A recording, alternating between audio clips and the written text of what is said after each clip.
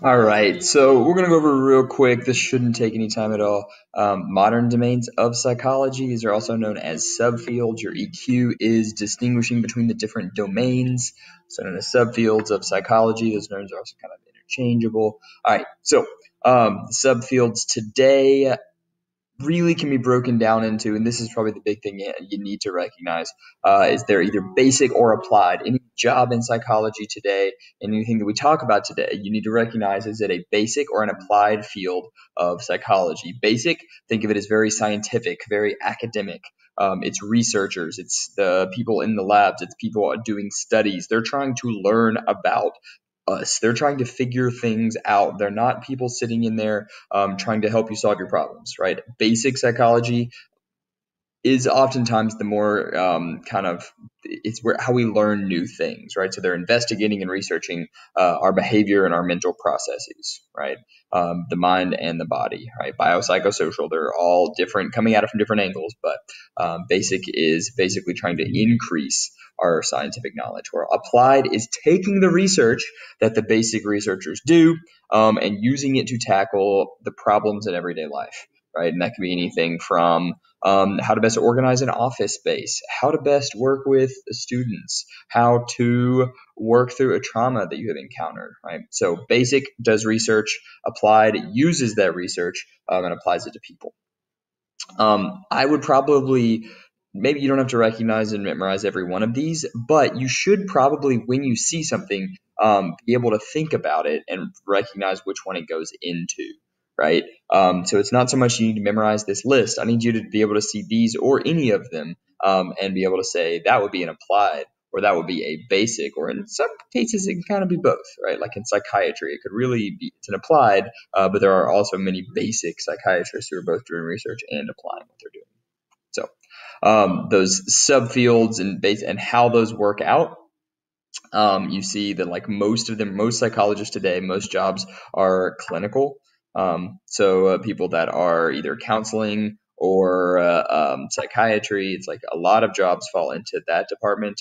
Um, Biological is also a big part of it. Those are oftentimes PhDs or who are working at the university level, psychiatrists that are doing research for a living.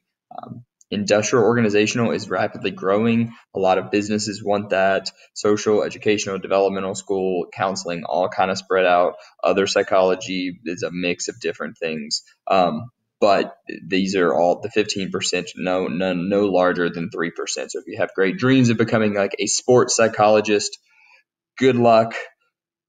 There aren't many jobs out there, but they exist. All right, a couple ones that I think you should know. One, psychiatry. A psychiatrist is different than a psychologist. The biggie is that a psychiatrist needs an MD degree, right? You got to know that. So 4 years of residency afterwards, right? So like my wife is in her fourth year right now of her anesthesia program. Psychiatrist takes just as long, right? You're going to be about around 30 before you actually get to start practicing. So psychiatry is definitely like biological, it's cognitive, it's approaching at chemical imbalances and emotional disturbances and trying to deal with it from a biological and a medical level. And the big thing that they can do is they can prescribe drugs. So clinical psychologists, their biggie is that they aren't able to prescribe drugs, so they are not a psychiatrist. Big difference there. And what they are is they're, well, like I said, it was like 40% or so were clinical psychologists. These are the largest group. They're involved in the diagnosis, treatment, and they're the people that most people think of when you think of psychologists. They're the people that are working through a number of different types of fields of clinical psychologists, but they are easily the most common. Basically, know that they are an applied version of psychology and that they are diagnosing and treating psych disorders. Oftentimes, a clinical psychologist will then send you to a psychiatrist for medication if it's something that a clinical psychologist feels that they can't work through without medication.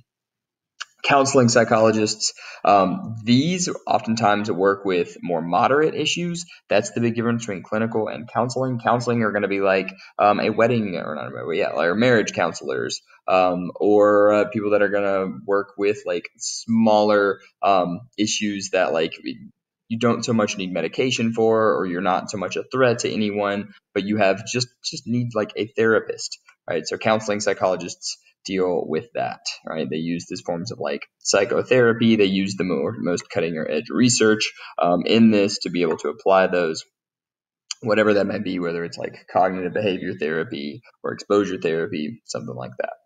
Oftentimes, a counseling psychologists require a PhD, EdD, or psychology doctorate. But they often, depending on what state you're in and depending on what type of practice you're using, like family and marital oftentimes may not need that level. But for more expensive or for a better counselor, you would expect them to have a PhD. School psychologist is a little different. We're going to talk about that. And educational psychologists. A school psychologist is someone that needs a master's degree, but what a school psychologist is doing is they're working more with the children and the parents, especially around things like trauma. They're going to work more with they do a lot of testing, I guess. It's like it's tough. There's minutia between a school and education psychologists. But school works more with, think of them as more those that work with individual students, right? A school psychologist is going to work more with individual students who need to be put into special programs. They work with gifted and talented, but also special needs students, students who have undergone trauma. So think of it as more of an individual person, whereas the educational psychologists are going to be working with more like a larger scale teacher training, pedagogy, design of like everything that teachers are going to do. So it's more like how we learn instead of an individual student's needs. Okay. And then industrial organizational. This one's more and more common of late. I think this is the most rapidly growing of the psychology fields because the business world continues to grow. Industrial organization oftentimes expects people to have more than just a bachelor's degree, but in a lot of businesses, they'll hire you on many times to just to be a normal business person.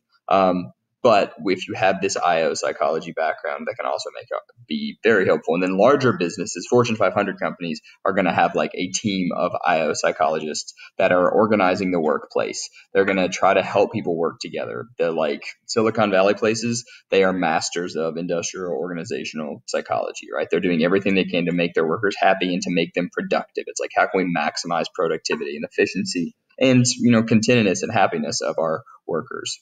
And experimental is a big category. Mostly what they're doing is working in labs.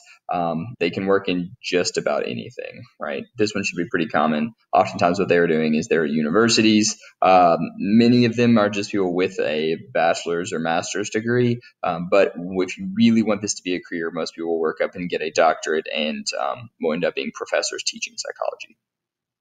Social psychologists, who study different social situations. This is another basic form. They're studying conformity, obedience, leadership, why people act the way that they do around certain groups, mob mentality, things like that. Developmental psychologists work with kids and talks about how people or children develop over their lives and how we mature both physically as well as socially, as well as cognitively. Yeah.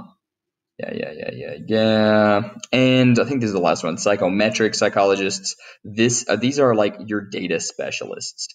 Psychometric psychologists are people that like they're going to work for like College Board, ACT, SAT. They're the people that are trying to break down the statistics of psychology testing and big data, I guess big testing would be the name of it.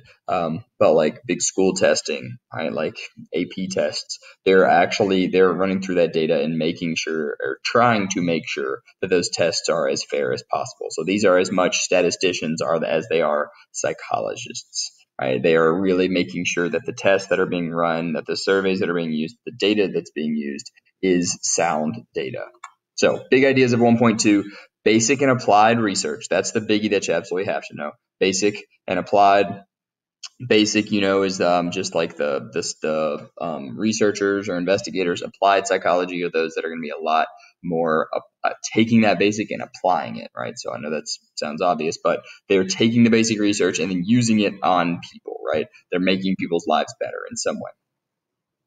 Subfields, again, there's lots of them. You really need to recognize a couple. IO is the biggie that could pop up. Psychiatry, the fact that it needs a doctor. The rest of these you probably aren't going to see, but just recognize them more than anything. More than anything, like I said, I would know what they fall into, right? Psychiatry utilizes primarily biological psychology, but it also has cognitive aspects. So, like, what domain or perspective of psychology is each one of these using, right? So be able to categorize. So if I gave you like industrial organization, you could look at that and be like, that is an applied psychology that falls into the probably social and humanistic, as well as some cognitive psychology as well, right? So be able to recognize those. That's it for the day. That is all that we are going to do. We are going to call it a day there. So thank you all very much. Hopefully this wasn't too long. Otherwise, I will see y'all when I see ya.